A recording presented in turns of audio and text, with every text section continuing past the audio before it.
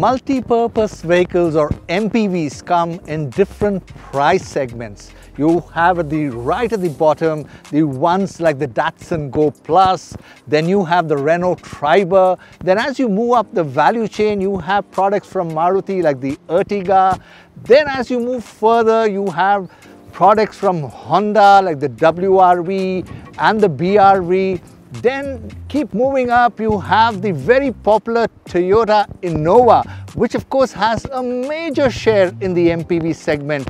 There are competitors like the Marazzo and others, but beyond that, there is a huge difference in this segment. And right on top, you have the Toyota Wellfire and the Mercedes V-Class with the Marco Polo that costs around 1.46 crore.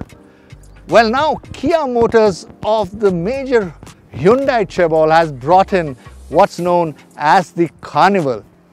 Now, Carnival cannot be compared with the Toyota Innova because it's in a different league, not only in size and shape, but also in terms of the price. Let me explain that further, and for that, I'm going to call my colleague Farhan Khan, and my name is Roy P. Tharian. Farhan, join me. While Farhan Khan will speak in his best of Hindi, I'm going to be speaking in the best of English. I'll try my best. First and foremost, आपको ये गाड़ी कैसे लगी? गाड़ी के looks बिल्कुल एक Innova का एक बड़ा रूप टाइप ऑफ लग रहा है, जैसे एक इनोवा स्ट्रेच कर दी गई हो. Yes, you're right. This Kia Carnival is a little larger in dimensions compared to the Toyota Innova. Right. Toyota Innova से आप इसे कंपेयर करेंगे तो बहुत फीचर्स अलग हैं. हाँ, अगर टोयोटा की वेलफेयर से कंपेयर करेंगे तो बहुत कम है. ये कहीं ना कहीं बीच का सेगमेंट निकाला गया है जो मार्केट में आना बहुत ज़रूरी था. Farhan, you are absolutely right here. ये जो है गाड़ी कार्निवल, उसके 3 ट्रिम लेवल्स है. एक तो है प्रीमियम, प्रेस्टीज और टॉप एंड में है लिमोजीन, और ये सबसे एक्सपेंसिव है. It starts at around 23-24 lakhs and goes up to 33-34 lakhs.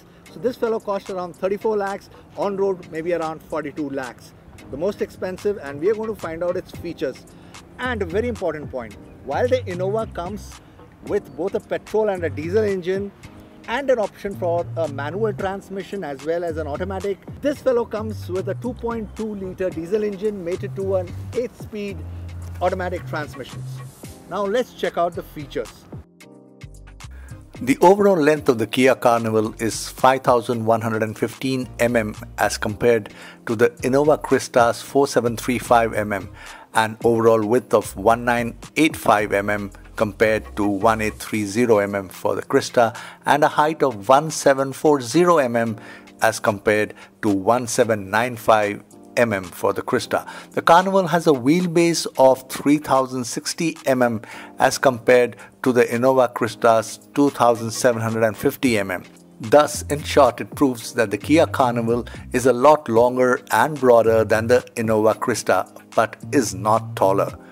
Okay, no more comparison. Let me now talk only about the Kia Carnival Limousine. The Kia Carnival has got an aerodynamic styling with a floating roof design. The front of the Carnival comes with the typical Kia Tiger nose grille with chrome inserts, wraparound LED projection lamps, ice cube shaped LED fog lamps, and a long bonnet with plenty of glass area. The vehicle sits on R18 inches sputtering finish alloy wheels. There is a strong crease that runs along the length of the car. The car gets roof rails and chrome surround on the windows. The vehicle has dual panel sunroof. As you move to the rear, you get to see LED lamps. It has a power tailgate that can be opened by pressing a button inside or the button on your key fob or manually. Getting into the second and third rows is a breeze with a touch on the electrically operated sliding door handle. Once you are inside, you get to see premium Napa leather seat upholstery. Since this MPV is all about smart luxury and comfort, and a car where you will at all times find the owner occupying the second row seats, let's get to know these seats better. Kia refers to the second row seats in the limousine as VIP seats. Since this is the most expensive trim level for the Carnival, it's the limousine, They call the second row seats as the VIP seats. Now, I really feel that it should have been a wee bit better. For example, the armrests are not up to the mark.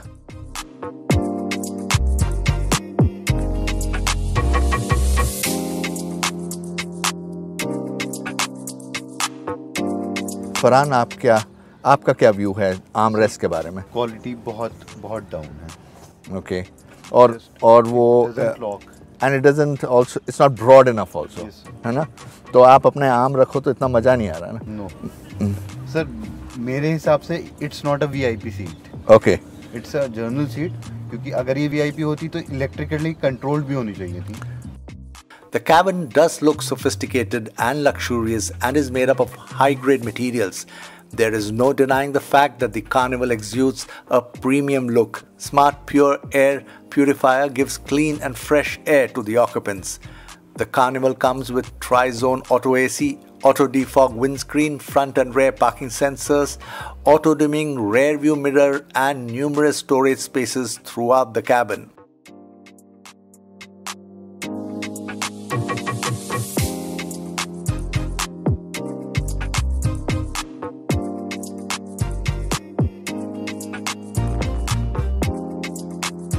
The VIP seats offer a lot of space for tall people when it comes to legroom and headroom. These seats are sliding and double reclining seats. They can also be adjusted for proximity to each other.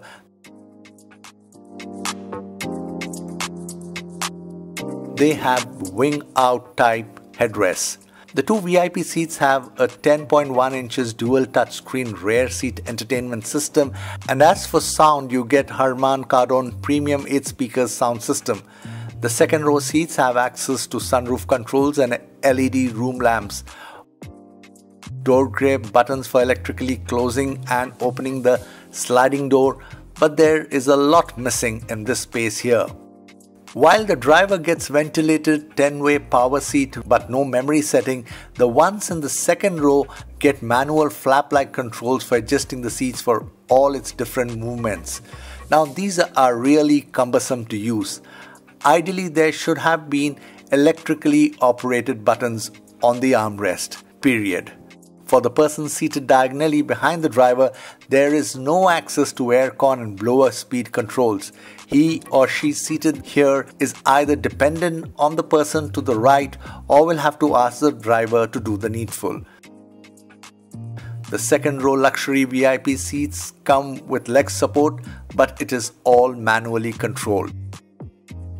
Behind the front center armrest, you also get a USB charging slot as well as a 220 volt AC slot for charging your laptop or any other electronic device that does not take more than 200 watt of load.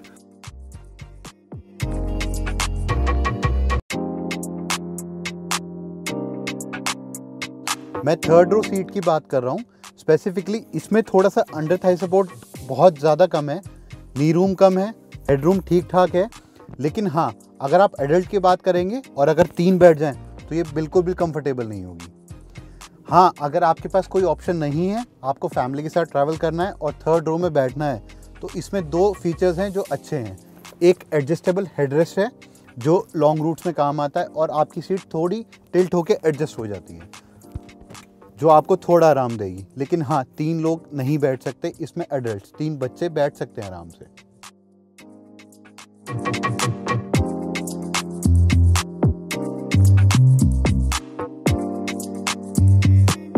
हाँ, long route में काम आने वाली 2 बहुत अच्छी चीज़ें। अगर आप ट्रैवल कर रहे हैं और आपके मुंह पे धूप पड़ी, थोड़ी प्रॉब्लम होती है, तो इसमें कर्टन अवेलेबल है जो कंपनी फिटेड है, जो सेकंड रो में भी है और थर्ड रो में भी। और साथ ही में आप आराम से अपना फ़ोन भी चार्ज कर सकते हैं थर्ड रो में। This also has a 60-40 split folding, and once the 2 parts are folded, it places itself on the floor of the vehicle, making it easy to place luggage at the back.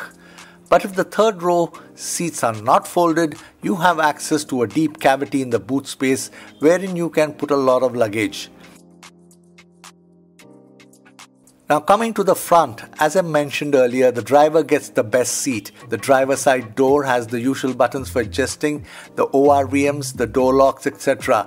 As you move to the dash area on the right of the steering wheel, you get to see a few buttons. The main one being the switch for your 220 volt AC charging slot for the second row seat. Steering mounted controls include the cruise speed settings, scroll button to go through your multi-information display screen functions and settings, as well as volume control and voice navigation buttons. On the inner roof or headliner, we have a few interesting buttons. There is a power door off switch which is primarily used to lock the power sliding door at the back as well as the tailgate. It is very useful when you have kids sitting at the rear and they try to push the door open button. When this is switched on, the electricals are shut off, thus ensuring that the doors and the tailgate are not opened accidentally. The button next to it is the one for the power tailgate.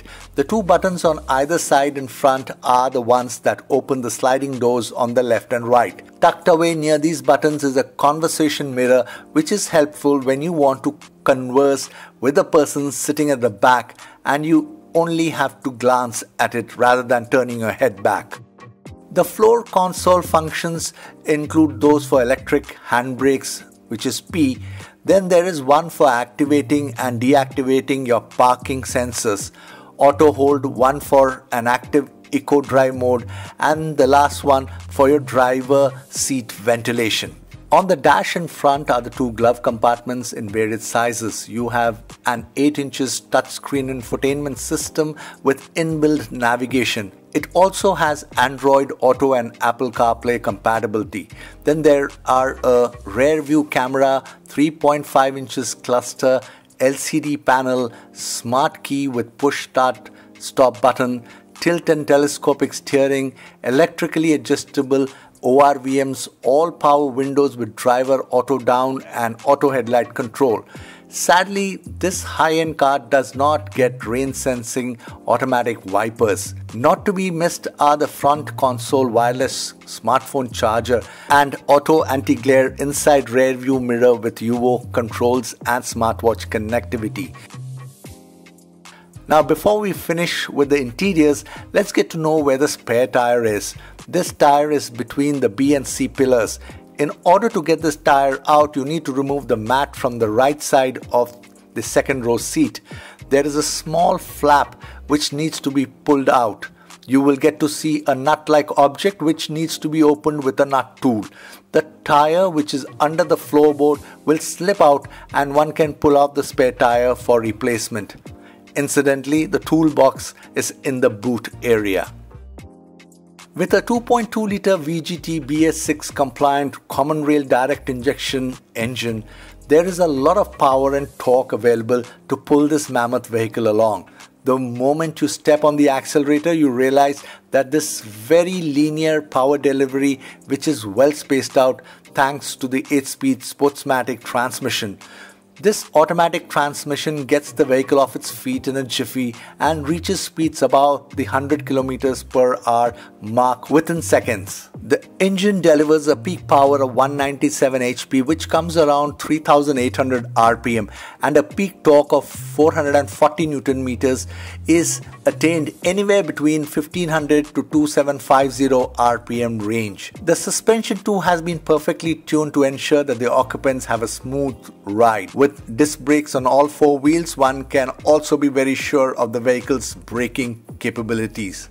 While the ride and handling for such a huge vehicle are very good, what needs to be changed is the steering wheel feedback. It's too soft to deal with and you really do not feel that you are driving a mammoth car. The Kia Carnival Limousine comes with a host of safety features like ABS with EBD, brake assist, electronic stability control, hill start assist control, rollover mitigation, cornering brake control, driver and passenger airbags, side and curtain airbags, ISOFIX child anchor, front seat belts with pre-tensioner and load limiter, burglar alarm and immobilizer.